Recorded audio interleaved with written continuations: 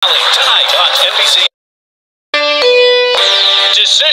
Decisions. I'll take a look at the latest developments when it comes to the Browns and their future stadium options, and Kai Torque has reaction to some of the ideas.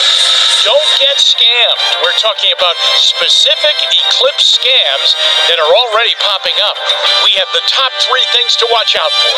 And the password is, we'll take a look at tonight's battle of the late night talk show hosts. A preview is Jimmy Fallon takes on Jimmy Kimmel.